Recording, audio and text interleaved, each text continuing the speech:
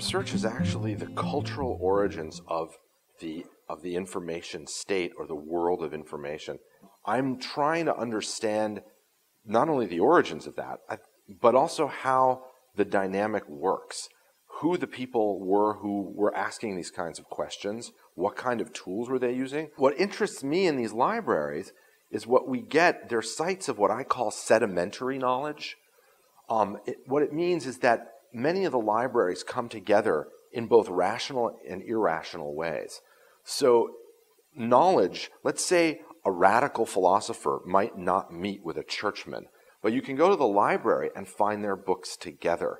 The library is going to be a funny place where they interact, and the librarian is often the middle person, the middleman between the radical and the conservative.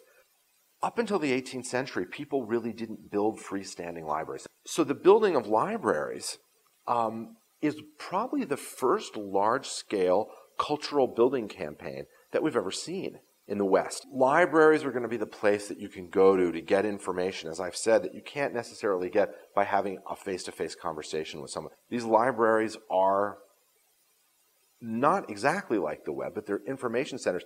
There's just one thing that they still have that the web doesn't have. They've got people in them. And those people are often, can bring you more than a search engine. They can connect you to someone. They can tell you a secret. So it's very, very important, not just the information bank, but the people who are in the information banks. It's not historically accurate to call this the birth of the search engine, but it's really interesting to see these catalogs go from books that are listed by the old topics of education, for example, theology, to books that are listed under topics, and then the topics expand to include, from theology to mathematics to geography to history to industry to agriculture, okay? So they're going to expand the topics, but they're also going to make them alphabetical. They're going to make them usable. Libraries are going to be so important. As I said, they become central to the Enlightenment. We know that. The reason I'm writing this book is no one's tried to at least pull it all together. I'm not going to hit every library. I'm not going to be able to, get everything in there. But I'm going to give a sense of how they work during this key moment in human history. And what I'm finding is not only were they central to the Enlightenment, they're central to, for example, princes start thinking, I'm going to run my country, as I said, through a library. I'm going to build industries and castles and empires through good libraries. And I think what I have been finding recently, I've been looking at the library in a kind of dead way.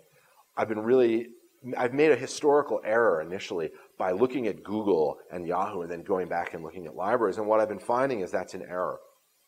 And I mentioned this earlier, what I've been finding is they're not just books and systems and catalogs and secret boxes and keys and back doorways, but there are people working through these libraries. And I'm beginning to see not only how important libraries are today, there are so many things that Google and these other things can't do. One of the ways that you can understand how knowledge works is to literally go in and see the library. I fear that things like Google, they're amazing, they're great, they're the dream that these guys had of these great search engines. I'm worried that the three-dimensional picture isn't there. I'm also worried that libraries are getting forgotten now in this time of these search engines. They're trying to put everything on the web. That's fantastic, but you always, behind the residue of the flash, you're going to need the library. You're going to need the physical books and the things that hold them all together and the people who know about them.